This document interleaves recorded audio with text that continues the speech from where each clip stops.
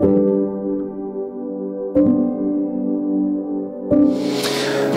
morning. Let's search our hearts this morning.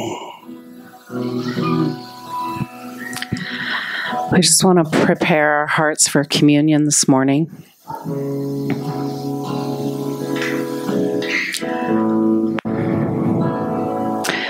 So when we come to the Lord's table, we are making a declaration.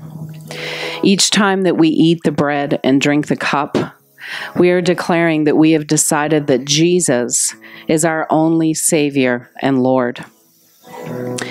He is our only shepherd and guide, and we express gratitude from the deepest parts of our being for our salvation from our life apart from Jesus. We have been reconciled with God. Forgiveness, freedom from guilt, the removal of shame, victory over death, eternal life, power to not sin, the transforming presence of the Holy Spirit in our lives. All of this and more is ours by grace. We are members of God's family by grace. Let us take a minute to thank God and search our hearts this morning. Jesus, we are so thankful for you. We are so thankful that you paid it all for us, that you left nothing out. God, that you paid it all. We are so thankful for the grace that has been given that covers us so completely. We are so grateful, Lord. Thank you, Jesus. So this morning, as we were preparing for communion, actually this week as we were thinking and preparing on leading communion, I was just reminded of generational blessing, and that we serve a very generational God who loves to give his blessing on family lines and for generations, for 1,000 generations. And so as I was reminded of that, I wanted us to do something a little bit different this morning. I know that many of us here, myself included, we're still contending for people in our families, in our immediate families and in our family line. Our families can bring great generational blessing, but they can also bring generational curse. And so I believe that today that there is provision from the Lord to bless our family lines, that if we are willing to stand in and stand for those who have yet to receive Christ, that there's provision here today for the Lord to come and to cleanse and bless our family lines for generations to come. And I am one that stands here before you that made a decision with my husband 26 years ago. And that changed the whole trajectory of our family. We didn't know Christ before. We got saved. My mom got saved. And because of that, many of my beautiful family members are in heaven with Christ today. And I can look out here and I can see my family, my children, and my grandchildren, because I made a decision, because we made a decision. And we have no idea how far-reaching one decision is and the ripple effect that it has in our families for generations to come. We have the authority to bless our family line generationally. So this morning, I would like you to gather with your families this morning. I want you to stand. I want you to, you can move about the place if you need to, but I want you to stand with your family, and I want you to almost be in a circle so you can see each other. So you can look at each other. I know it's a little bit difficult, but just stand with your family. And if you don't have a family member here with you today, join with someone else, because we are going to pray and believe for generational blessing to flow in this house today. We're going to pray and believe for those that don't know Christ yet to come to Christ. And we are going to pray and believe that the Lord wants to do a work in our generational lines. And we're going to declare that this morning as we take communion. So before we take the emblems, I'm just going to pray this generational blessing as we gather with our families this morning to do that. So bow your heads with me as we pray. Jesus, as we take communion, please forgive me and my family for our sin. Lord, we come to you on their behalf as an intercessor, and we are asking you to forgive us. I plead the blood of Jesus over my family, and I ask you to redeem us from our sin and reconcile us to Christ. Have mercy, grace on us, and cause my family to bow before you. Deliver our family from sickness, from disease, from pain, from shame, from guilt, from depression, from worry, from anger, from stress, from poverty, from lack, and every curse.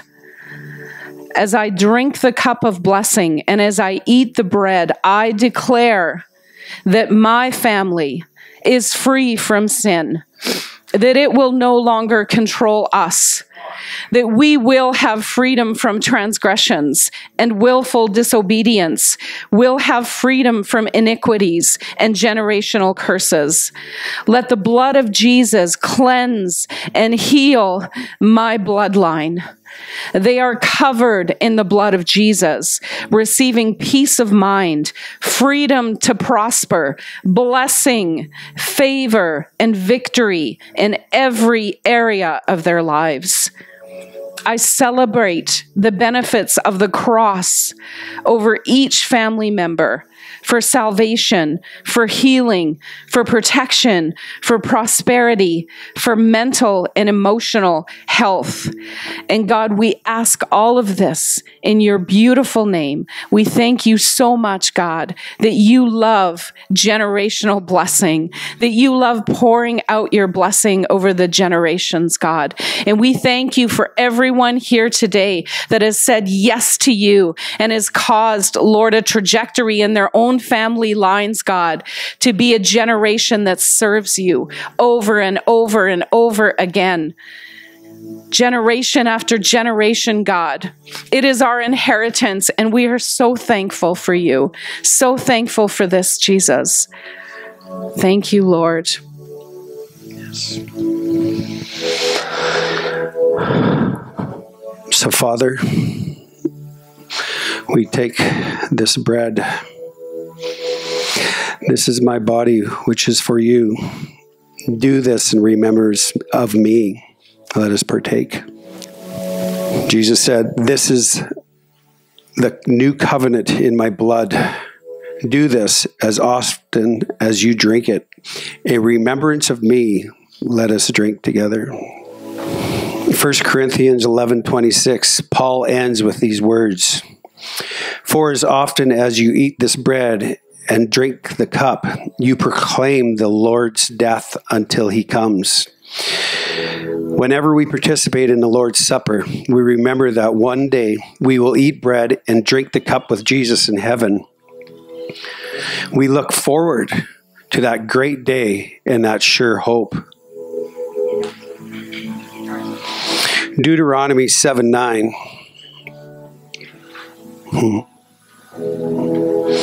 The generation. "Understand, therefore, that the Lord your God is indeed God. He is faithful, God who keeps his covenant for 1,000 generations. 1,000 generations. And lavishes his unfailing love onto those who love him and obey his commands." So, Father, we thank you that we get to stand before you this morning and take this covenant before you. We are thankful for the cross. We are thankful for what you've done for each one of us. We are thankful for what you are going to do in those in our family line, Lord God. And Lord, we declare everything that was spoken here today, Lord Father, that will come to pass. So Lord, we thank you for your goodness and your love and your mercy. So Lord, we give you all the praise and all the glory. Amen. So let's pray for the offering. Heavenly Father, we thank you, Lord, for your abundance. God, you've given us everything. Lord, we are so confident that a little bit less with you engaged in our finances and in our life is better than 100% of everything that we have. God, it's better to be with you than without you. God, nothing with you is still net gain. In Jesus' name. And so, Lord, we just pray you'd bless the tithes and the offerings and the financial stewardship of this house and this place. God, that it would bring glory to your name in Athabasca and the area. And God, that it would be for our benefit to do that. God, we want to be good stewards of what you've given us. And so we thank you for it in Jesus' name. Amen. Amen. It might be. Hey, Nicole, how you doing? I didn't know you were going to be here. You should come up and share. You want to? Yeah. I'm like that. Come on. What's God doing in your life, Nicole? It's so good to have you this morning. She's like, yeah. You want to? You don't have to. Now that you're halfway up here. Gotta say hi. What's God doing in my life? For those of you that don't know me, my name is Nicole. I'm in Athabasca right now. But I am currently a third-year college student at Eston College in Regina, Saskatchewan. I just finished Christian theology. That was my brain is fried. But I have 2 more classes and then I get to graduate.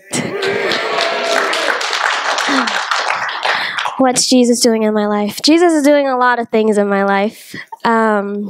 The biggest one right now is he actually, so some of you might remember I went to Turkey last year on a short-term missions trip. This year, Jesus has opened the door for me to go and do an internship for 12 weeks in Turkey. So that's kind of scary, but also exciting because little Nicole in a city full of foreign, not known to me strangers, and then there's like, how many of them? Like 16 million people in Istanbul. Like, I'm this small, and then I told myself I was gonna go and take jiu-jitsu lessons because I just need to protect myself.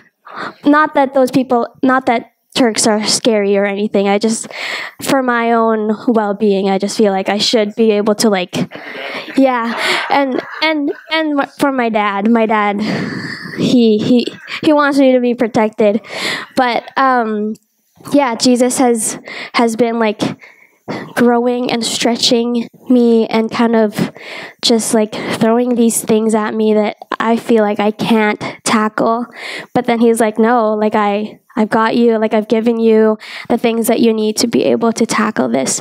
And so hopefully in May, maybe early June, I'll be flying over and just doing some language learning and all those things, and meeting with the team there, and then discerning if that's where Jesus is calling me to go. So, yeah, Jesus has called me to be a missionary, whether that's overseas or in Canada. I just need to say yes. Thank you, Nicole. Thanks for letting me put you on the spot. That's awesome. Yes, can I sit down? Can I go now, please? Yes. She's like, I'm never coming back. No, so she needs some prayer, obviously for direction. Is this what God is leading her to? She's moving towards going on this short-term missions trip. So we need to support her too. I want to challenge you this morning to go and say, hey, how can I help? How can I support? So awesome, Nicole. Thank you for being so flexible too. Isn't that kind of like Bible school stuff, right? It's like, hey, come on, you're up. Let's go. Hopefully they do that there. They did it when I was there. But okay, this morning, Heather, we've got a couple testimonies this morning. Heather, why don't you come and share what God is doing in your life? So what we do is if there's something God's doing in your life, it doesn't have to be the exact same thing that Heather's going through or God's working on her with. But if there's something that you want to share, I want to encourage you to come and talk to me. So the first Sunday of every month, we do Testimony Sunday. So we like to have 2 or 3 people come and share what God is doing in their life. And it's Heather's birthday today. And Sarah's? Sweet. So we could sing happy birthday now. We could. It could happen. We are going to sing happy birthday before we eat our meal as well. So I guess we'll leave it for that. Okay. Yes. Thank you. Thank you. Good morning. Thank you. Wow. Okay, so it seems like I come up here an awful lot. So lately, I have been flooded with a lot of memories of people and places and things from my childhood. And I've realized that that was God reaching out to me. If a lot of you some of you probably don't know, I wasn't raised in the church, so I didn't know, I wasn't in this environment growing up. So some of you have heard my testimony of when I was in my early 20s, and I had decided that I was an atheist. That was strongly influenced by the person I was dating at the time. When I think back to that time of my life, my testimony now, although it was only a 3-year relationship, I feel like I've made it a lot bigger and a lot longer when I talk about it. So I asked God, I said, why did I let that part of my life become so big and kind of overtake a lot of my thoughts and my feelings? At that time in my life, I was searching for something to fill a void. And I see now that what I was searching for was right there in front of me. So I was caught up in the world around me, and I just never saw him, even though he was reaching out. So in Romans 12, chapter 12, verse 2, it says, "Don't copy the behavior and customs of the world, but let God transform you into a new person by changing the way you think. Then you will learn to know God's will for you, which is good and pleasing and perfect." I realize now that when we are younger, we are influenced way more than what we want to admit. Okay, by the people we're spending time with, by the things that we're watching and we're hearing. As a teenager and a young adult, we want to show the world that, we're independent and we're all grown up, and, we need to spread our wings, as we say it. But are we really independent, or are we just still searching and following something different?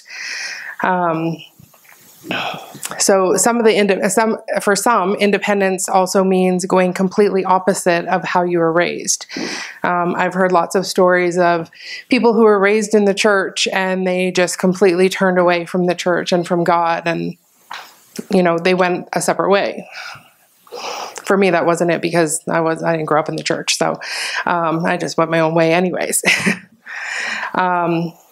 So I think I was thinking about our youth in our congregation and in our community, and wonder how we can best support them through these years and encourage them to stay on God's path and continually seek Him. I recently heard about one of our young people from our church that's away at school, and some of the stressful things that's going on in her life.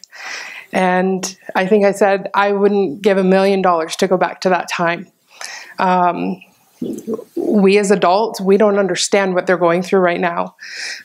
It is completely different than what any of us went through. We're in a whole new world, whole new world.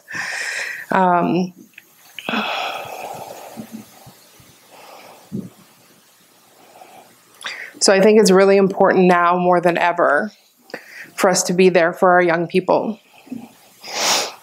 I said earlier that the last little while I have had memories surface of events and people in my childhood that I know that God was reaching out to me by putting those people in my life.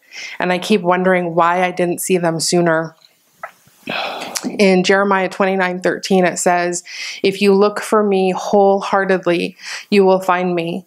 I will be found by you, says the Lord." I guess my answer is that I wasn't seeking him. Actually, I don't think I actually knew how to. So the last little while, one of my questions has been, who am I in Christ? I believe that the Lord is showing me through these memories that He's chosen to share with me that I am His child, I am His bride, and that He has never given up on me. I've told the story of my friend who responded to my comment about God in the early stages of my journey. I would always say, if I can't see Him, how can I believe in Him? His response was, maybe if you start to believe, then you'll start to see. The scripture in John chapter 20:27 says, "Don't give in to your doubts any longer, just believe." I think in every Bible I have that highlighted, because it just brings me back to that moment, because that seemed to be that starting point where I actually listened and started to listen for Him. So I kind of have to laugh at my testimony, because I realize that I jump around a lot and I'm a little bit OCD. So I like things to be in order. I actually found a Bible app that lets you read the Bible in a chronological order. That was a really happy day for me. And it still is. So it is said that the Lord has a sense of humor. And I can see that. It is not lost on me in my testimony, because my testimony is not chronological. God is revealing things to me in His time and in His way. I believe that this is because events wouldn't have the same impact or clarity if it was done in order. I've already done those in order, and I didn't have any clarity. So now He's taking over.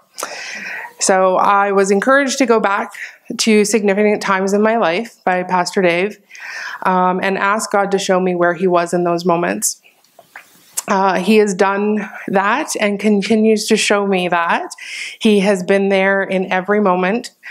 Even in the midst of my denial, He was still there trying to get my attention. So, be there an ear for our young people is what my advice to you, and even us old ones, because we need the ears too. And ask the hard questions, and remember that God's timing is always perfect. That's what I'm learning right now. Thank you, Heather. I think that's the big one, is our timing is not God's timing, and God's timing is not our timing.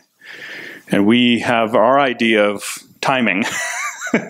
And in eternity, He'll show us the completeness of His timing and what He's been doing and what He's been orchestrating behind the scenes, and I'm convinced it'll blow us away.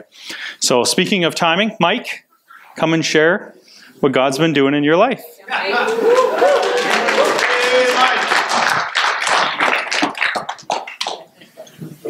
Well, thanks, Dave. Probably been several months now that David's been trying to get me up here. And, I've always said I'm not quite ready yet. And then it's a couple weeks ago, and I just woke up in the morning and it was like, March 3rd, you're going to speak in church. So I texted Dave. I said, put me down for March 3rd. That's when it's going to happen. So I told him March 3rd. He just told gotcha. But you know what? It's just like, this is my obedience right now. This is what's going to happen. So those that don't know me, I'm Mike Pelche. I'm Norma Jean's husband. Everybody knows Norma Jean. I lived in Athabasca for 32 years. Before Athabasca, I lived in Calgary and also lived in Ponoka and whatnot, a couple other places. But I grew up in various places in Canada. I was born in BC, lived in Ontario for a while, and then we moved out west here with my dad getting a job out at one of the power plants there. But basically, I grew up in a non-Christian home. It wasn't something part of my life. It was just not something that we believed in. But I do recall on a few occasions, Mom taking us to church. Just an odd time. I remember being there. I remember taking communion a couple of times as a kid. I remember that. And I've also seen pictures of me as a baby being baptized. I'm pretty sure it was me. Mom tells me it's me. It must be me. Yeah? It kind of looks like me when I look at the other pictures. So, my mom's mom was a strong Catholic. So, I kind of felt that it was either, something that my mom felt obligated to do or something like that. But either way, we didn't really grow up with a lot of belief of Jesus in the household. I do remember a few times Mom would, a thunderstorm would go on. She'd grab the holy water and start sprinkling around the house, like protecting the house and doing that as kids. I remember a few things like that. But I mainly remember my folks were social. They had parties. There was lots of drinking, lots of smoking, that stuff going on in the household. So we as kids grew up pretty independent. We had four of us in the family, and we had, we learned a lot about life pretty early, and we were independent going forward. I give my parents credit. They did a pretty good job, I feel. Like all four of us ended up, finishing school. We all ended up with decent jobs. We had houses, cars, kids, all that kind of stuff. And we all had generally good values. We treated people properly and all that kind of stuff. So from a worldly standpoint, it felt like, things were fairly okay. Being a non-believer didn't seem to have any impact on my life. I thought, my life's good, everything's fine. And it really wasn't in me to give control over to somebody else. I was a control guy. I'm going to manage this life myself, and I can do this. So it wasn't really in my DNA to do that. My first marriage broke up in 2010. We were together fairly young. We had 2 kids, and they're great kids. They have similar values as me. They're hardworking, they're independent, whatnot, and they know how to take care of themselves. I'm always proud of them. They're great kids. But it's always tough. A breakup in a marriage is always tough on kids, and they manage to get through there well enough. So I'm glad for that. Well, enough of that background. But shortly after that, I met Norma Jean, the good little Christian girl. And I just said, there's something about this Christian girl, this Norma Jean, there's something about her. But, not having a good relationship with Jesus, or any relationship at that time with Jesus, I can only see so much, right? You can only see so much in people. But I still thought, I got to brush up on a few things here. I'm dating a Christian girl. I better learn something. So I either bought a Bible or found a Bible or something like that. And I thought, I'm gonna brush up on a few things. But I tell you, the Bible is not an easy read. You can't just skim through a Bible and get the high points of it. I was reading with my mind rather than my heart, and it's a bunch of jumbled words. Really, it doesn't make a lot of sense. So I had that struggle to go through. I was like, I don't understand this at all. So Norma tried bringing me to church there in Sherwood Park where she was, and her small group there. I tried to get involved with that, but honestly, there was just some judgment that was being felt. As a non-believer, it's hard to get through that judgment. There's people wondering, not thinking alike and all that kind of stuff. So it just reconfirmed to me that, that's not for me. I'm perfectly fine in my current belief system. I'm good. I don't need anything more than that. The thing is, as you go through life, you learn certain things. And you establish your own belief system of all the stuff that goes on throughout your life. So you learn things like, the world is round. There's 1 billion or so stars out there in the solar system. This Earth has been around for 5 billion or so years. Like, how do you match that up with any of the Bible? But you know what? You can't just flip a switch in that belief. But I believe God puts bridges in place, and I'll just talk a little bit about that later, but it's an interesting thing. Well, I just couldn't believe differently. It was the way I was thinking. I really needed to figure stuff out before I moved forward. Well, Norma moved up to Athabasca, and we married in 2014. She had left the church in Sherwood Park, and, she was torn about being part of the body and being part of a church. So this went on for a few years, and then she found Aspen Ridge here in 2018. And I've never had a problem with Norma and going to church and her beliefs and my beliefs, and it worked out quite well. We respected each other dearly and knowing each other's point of view, and it all worked out. We would support each other always through that process. And occasionally she would bring me to church here, and I would hum a few words, tap some of the feet, and do as the Romans went in Roman. Just do what you need to do. It just seemed pretty good. I didn't really have any beliefs in it, but it seemed pretty good. And truly, it was okay. This group was great. I didn't feel the judgment I felt before. And I created a relationship with a lot of people without really having a connection with Jesus, and it kind of worked out. It seemed to be fine with me, and I thought it was good. I don't know. Those who know me, I like golf. I like golf a lot. Not a little bit, a lot. So Norma and I used to joke quite a bit about the thing. Like, her church was like my golf. Like, she'd go to church on Sunday, I'd go golfing on Sunday. She'd go to church on Sunday, I'd go golfing on Sunday. Once in a while, she'd come golfing with me, and I'd show her what I do in golfing, and she'd go to church with her. It was great. It was going along just great. It was all good. Once in a while, share back and forth. It was good. Well, this went on for several years. And then Norma. She breaks the deal. Can you imagine the good little Christian girl breaking the deal like that? I find out that Norma and her gang of friends, I think they call themselves the Soul Sisters or something like that, eh? Like, they start praying for me. They're praying for me. I find out the Soul Sisters and Norma, they're all praying for me. You know what? And Norma wants me to go to heaven. She's sad. She cries sometimes. She says, no, I want you to be in heaven. We had it all worked out. Before we got married, we talked about this. It says, no problem. I know Norma. She's going to heaven for sure, right? She's going to go up there. She'll look around, find me an opening in the back gate or something like that. I have no problem with that. It's like, when I'm ready, I'll get up there. She'll sneak me in the back. I'm good. Everything will be good. Well, now she tells me, I can't sneak you in the back gate.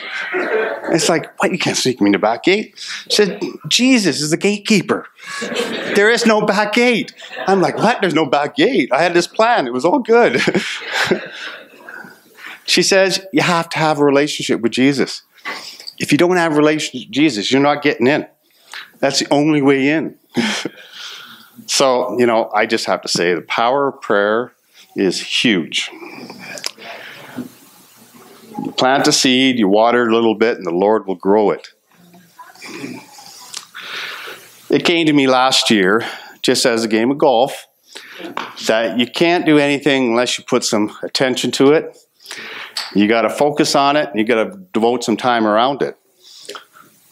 So here I am. I'm loaded with the seeds of prayer, and I'm talking, they're spilling out of my pocket, and they're just all over the place.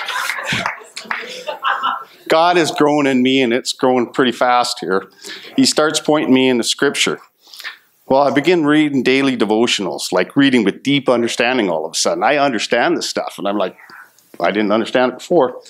It helped. Norma picked up this nice little birdies, bogeys, and life lessons from the game of golf. 52 devotionals. and it links devotionals to all the stereos around golf, all the great moments in golf. Great little book. Thank you, sweetheart. That helped. Just things like that. Things weren't jumbled anymore. Reading Scripture, and there's a lot of meaning to a lot of those Scriptures. One day you read something, and it means one thing.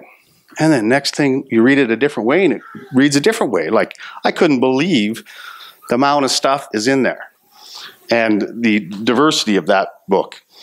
It was really exciting me, and it was really beginning to flow within me, the excitement I was seeing in reading Scripture and doing all that kind of stuff. Well, that was great. Later on last year, about June, my mom started beginning her journey out of this world. Her health was declining for a while. She was 89. And you remember all the smoking and drinking and stuff I told you about? Well, eventually your body catch up to you. So one day we're nearing the end there. Norm and I are there, and she tells Norm and I she sees the light. And Mom has this fearful look in her face, and she had that fearful look. I've seen it before on a few occasions because she's been up and down on several years there of passing away and not passing away, but I could always see that fear in her eyes. So I seen that. And Norma was like, well, the light's a lot better than the darkness, that's for sure. And she's like, good point. She was pretty excited about that. She perked right up. Norma started praying to her. At some point, Norma's praying, and Mom stops her, looks at her and says, hey, you're religious. What's going on? You're religious. And, Mom, you can't fool Mom. She knows there's something up here. What's going on? You're trying to tell me you'll use vacuum, or what's happening here? Like, what's going on? And Norma's just like, I corrected her, and, not at all. I'm not religious at all. I just love Jesus, she says. That's it. And Mom her tone just changed. That's great, she says. I love Jesus too. Simple. And I could see the contentment in her eyes just change, just like that. And I sat there and watched my mother, I watched my wife, and I could see the presence of the Lord just there. You could see the change in that moment. It's incredible. She died very peacefully about a week later. She was family around her. It was fantastic. Deaths go, it was great. So it was pretty exciting. So starting to hear the word, see the presence of the Lord, it's very exciting. About 2 months after that, my 32-year-old son, out of the blue, became diagnosed with a rare, highly aggressive cancer. We prayed. Norm and I prayed. This church prayed. Everybody was praying. We had Edmonton churches praying that we knew. We had BC churches praying that we knew. Heck, Rita G. seen us on the beach there. When Mark, before he was diagnosed, but he knew he had cancer, or he knew that something was up. He wanted to go see a doctor. Rita G. picked it up and she just said, can I pray for your son Mark? And she went around us and she prayed. She was on it, and thank you, Jesus. I have to say that early detection saved my son. Those early prayers landed, and God lined up those doctors, those specialists, and they treated exactly what he needed to be done. He went through 3 months of intense chemo, 15 radiation treatments, and it did the job. He finished healing. He's finished and healing now. He's moving on from that chapter. Again, power of prayers. Like those early prayers, and those doctors knew what to do. They hammered him hard, and he's tough and strong. He was able to handle it. It was really good. I had a friend there, Darcy. He had went through cancer a year or so previous to that. During conversation, he said, there's tough times during the chemo treatment. And he gave me this prayer. And it was simple. It was like, God, or Jesus, Son of David, have mercy on me. Jesus, Son of David, have mercy on me. I seen incredible strength in my son during that time. I was a proud father to see that in him. And I knew, Mark's sister and his mother made sure Mark wasn't alone very much in the hospital, as he was there for 3 months solid, basically. But I knew there'd be times that Mark would be lying there and in the hospital, but he would never be alone if Jesus was beside him. And so I tried to make sure that, give him a little bit of words to help him along there, how he receives it. And so he's in this process, but, hopefully this generational stuff goes on, Deanna, as we all pray for. Early on when Mark was diagnosed, it was tough. Thought of losing a son and was overwhelming. But you know what? God pulled through. He talked to Norma right away, and he said he will live. And ever since that day, I never doubted it. I was never in doubt. That piece rooted in, and it was solid at that point in time. Never had a concern. The growth has accelerated with me in me. Jesus has raised the bar. You know, what I once thought was a pretty good life, but now I see how much better it can be. You don't see those things without him touching upon you. You know, things are growing fast. I mean, I was a seed, and there's seeds, and there's buds, and there's branches. It's starting to grow, and I'm excited about it. I even have a desire to pray for my family and pray for people. I have a desire to read the scripture. It's all good. There's something about, you know, having Jesus in your life that, you know, you don't know it until it's there. I lived a long life already without him in there, and then you find him in there. It's pretty incredible. You know, those thoughts that once held me back, thoughts of releasing control, you know, I can't release control. I thought I couldn't do that, but, you know, it's actually making me humble that I can lay things down at his feet, and it really makes me stronger within him. It's very, very powerful. And he is powerful and almighty. Fears will disappear when he's sitting beside you. It's that easy. One of the words that I got earlier on, or during prayer and fasting this year, was a pretty powerful time. He just said, bring him in. Simple, bring him in. You just have to use him as a conduit for his light to shine. That's all you need to do. Dave will remember this. One of the early conversations with Pastor Dave, which at the time I never appreciated, but I do right now. You know, Dave? I do appreciate it, Dave. He calls me into his office, sits me down in his chair like I've gone to the principal's office, right? I sit down. He's like, so, Mike, I think it's time. Norma's a believer. You have all the traits and values, etc. It's time. And my response was something like, so how do you do that, Dave? Well, you just believe. I'm like, I can't just flip a switch and believe differently and start believing. It made no sense to me at the time, Dave. Well, Dave, you were right. You just need to turn the light on. That's it. Let the light throw flu. Just turn the light on. That's all you need to do. You know, if I dig around my house and look around, I must have 30 flashlights laying around. They're in the drawers, they're in the cupboards, they're in the garage, they're in the basement. You know, grandkids love playing with flashlights. You ever notice what kids do with flashlights? They look for dark places and light them up. That's pretty simple. They take that light and they look for a dark place behind a couch in a closet somewhere, and they turn that light on and they light things up. It's simple. Kids are very, you can learn a lot from kids. So go find some dark places and light them up. That's what we need to do. I am thankful for all the Cedars, you know, the wife and the soul sisters, all that kind of stuff. You know, those praying soul sisters.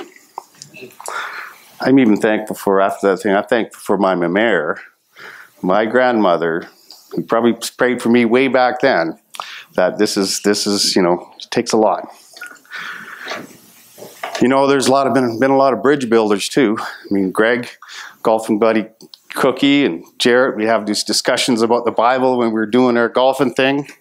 A lot of stuff going on there. McDonald, I don't know where he's at, but he's around. You know, you talk about the Bible, you get building these bridges. There's a 5 billion year gap that you need to fill in. So it's important to kind of do a little bit of that. And you know what? A lot of waters. David, Dana, Merg, Thomas, Leo, Deanna. I can name a whole bunch of them. But they're all supported me and my wisdom along the path, gave me wisdom along the path as it was going along. But let's remember one thing. I'm pretty sure Reg can help me with this. Reg, where does that light come from?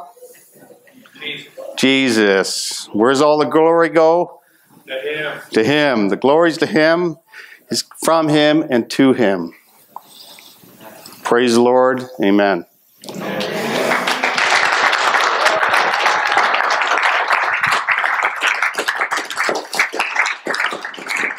Yeah. What an amazing celebration for us as a church.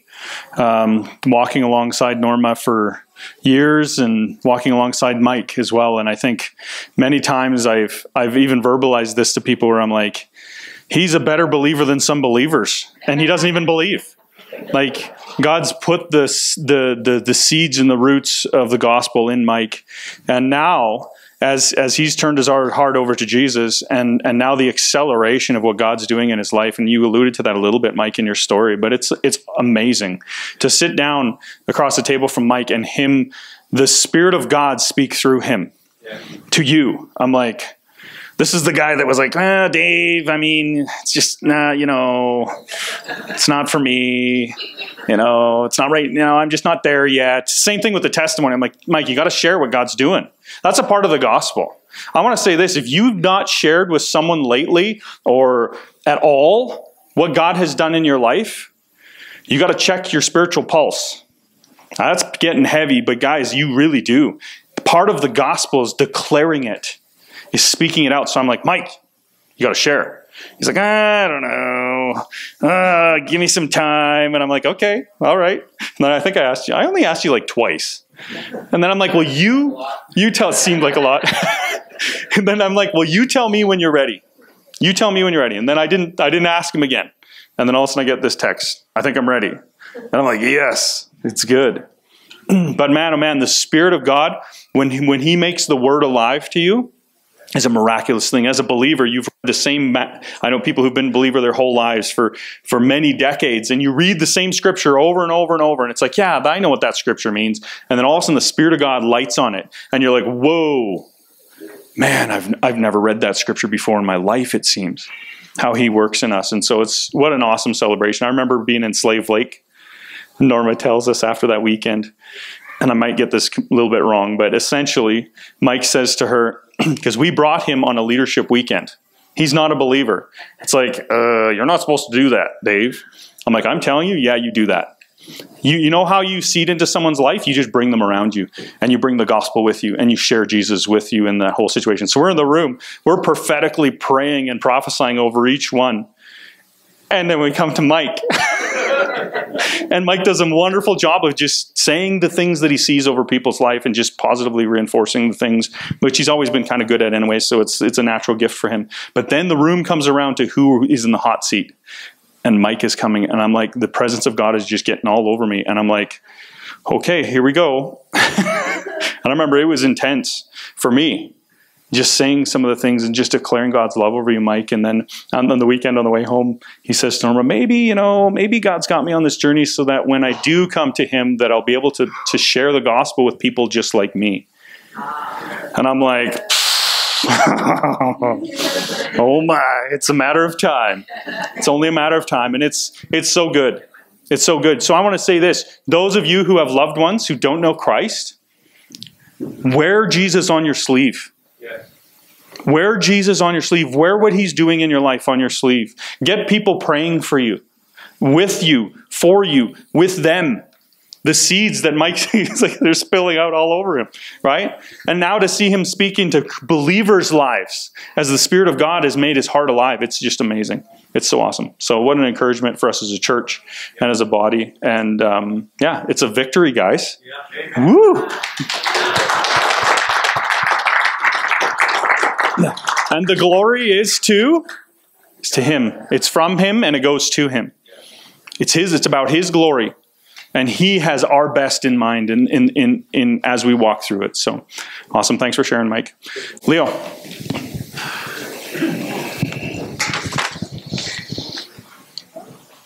Journeys of life, hey? Heather, thank you for sharing. God never stops, right? He never stops. The stories we're going to hear from Mike and his journey, just starting.